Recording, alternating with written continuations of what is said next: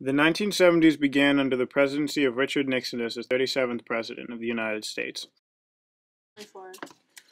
Originally a Florida congressman and a member of the Committee of Un-American Activities, Nixon promised to restore order to the country in his 1969 presidential campaign.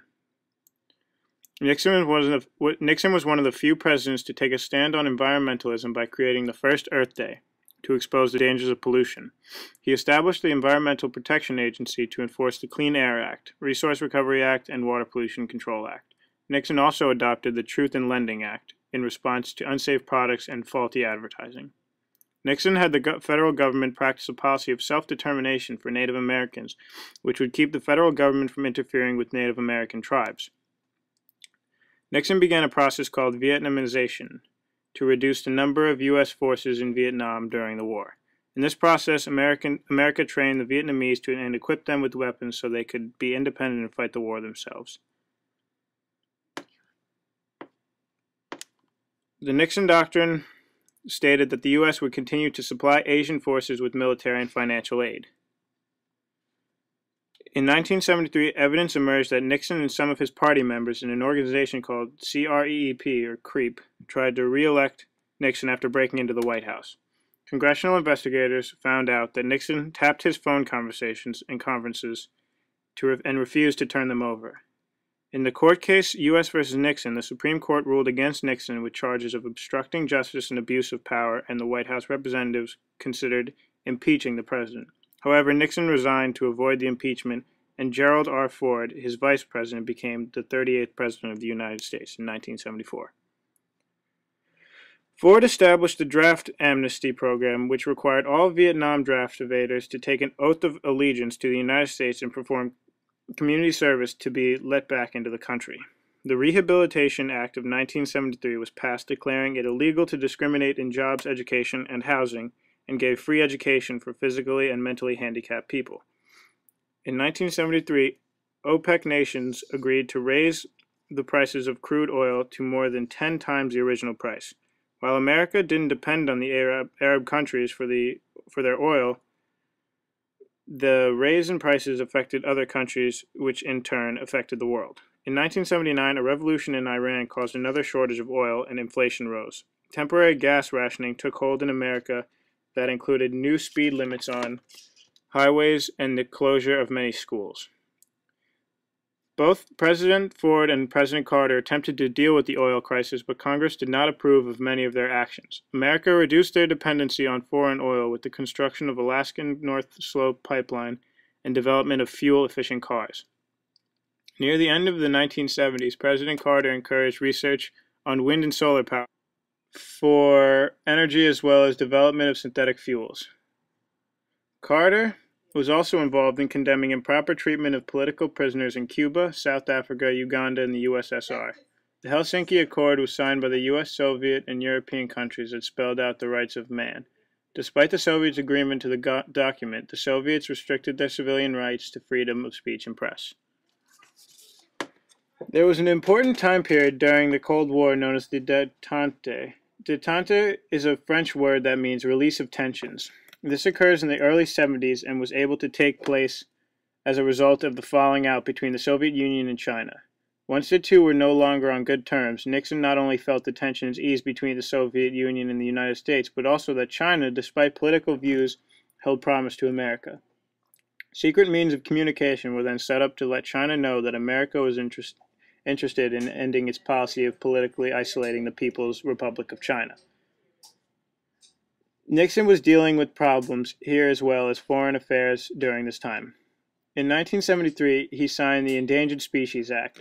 This act amended an already existing Endangered Species Conservation Act of 1969. This act authorized the determination and listing of species as endangered or threatened, prohibits unauthorized taking, possession, sale, and transport of endangered species, and it provides authority to acquire land for the conservation of listed species.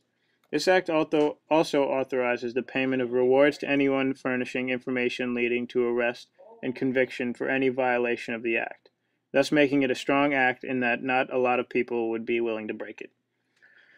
Along with other acts passed at this time about the environment, Rachel Carson was able to grab the government's attention with her book Silent Spring and get government to better regulate the use of pesticides. In the book Silent Spring, Carson warns the public about the dangers of using pesticides. She makes a strong case for pesticides doing more harm than good, and also discussing some of the long-term effects of pesticides. For instances, one thing Carson sheds some light on is the fact that chemical pesticides were very much to blame for the virtual eradication of diseases such as malaria, yellow fever, sleeping sickness, and typhus, not only in the United States but throughout the world. A women's rights group called NOW, National Organization for Women, was founded in 1966 in Washington, D.C. by 28 women and men attending the Third National Conference of the Commission on the Status of Women. They work towards equality for women and promoting the Equal Rights Amendment to the U.S. Constitution. The statement of purpose is to take action to bring women into full participation in the mainstream of American society now, exercising all privileges and responsibilities thereof in truly equal partnership with men. Native American AIM was founded in 1968 in Minneapolis, Minnesota, by urban Native Americans. This focus on spirituality, leadership, and sovereignty. It was formed to address various issues concerning the Native American urban community, such as poverty, housing, treaty issues, and political harassment. The founders of the Dennis Banks, George Mitchell, Herb Powell, Clyde Bellecourt, Harold Goodsky, and Eddie Benton, they protest by walking across the country to Washington, D.C. in 1971. This became known as the Trail of Broken Tears. This gained national attention. The 14th Amendment guarantees equal protection to all races. This is not the case, however, regarding almost all minorities at this time. Cesar Chavez was the big advocate of Chicago rights. The Chicago rights movement had three main goals: the restoral of land rights of farm workers and educational reforms. Cesar Chavez was born into a poor family. Later on in his life, he established the National Farm Association to help people who were in his situation. This association was meant to protect the rights of farm workers and help the lives of farmers with new laws. Idea of Individuals with Disabilities Education Act called for a free and appropriate public education for every child with a disability to learn in the least restrictive and most integrated environment. The Disability Law Center, established in 1978, is the only statewide disability agency in Utah that provides self-advocacy assistance. On March 28, 1969, in San Francisco, Leo Lawrence called for homosexual revolution of 1968, exhorting gay men and lesbians to join the Black Panthers and other left-wing groups to come out. Economics in the 1970s were pretty rough due to the recession we entered. We entered a state called stagflation. This means that there's high inflation and stagnant business activity. This caused unemployment to increase largely, making it very hard to get out of this economic state. New federalism is a political philosophy of devolution, or the transfer of certain powers from the United States federal government back to the states. The primary objective of new federalism, unlike that of the 18th century political philosophy of federalism, is the restoration to the states of some power which they lost to the federal government as a consequence of President Franklin Roosevelt's New Deal.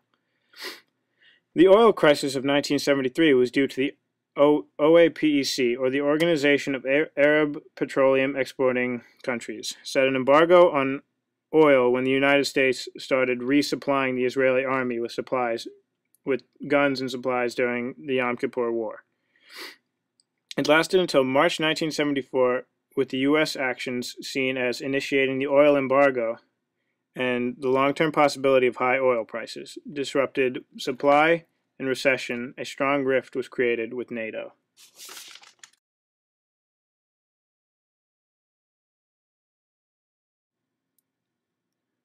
Roe versus Wade. The court ruled that a right to privacy under the Due Process Clause of the 14th Amendment extended to a woman's decision to have an abortion, but that must be balanced against the state's two legitimate interests in regulating abortions: protecting prenatal life and protecting women's health. Arguing that these states' interests became stronger over the course of a pregnancy, the court resolved in this balancing test by tying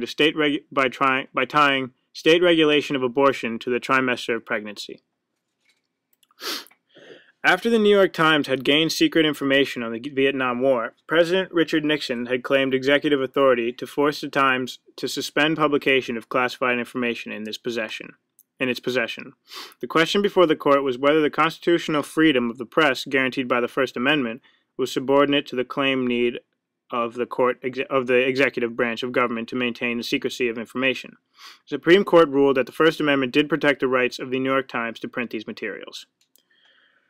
There were also many musical uprisings in the 1970s, such as bands that include Led Zeppelin, Pink Floyd, Rush, and Jethro Tull.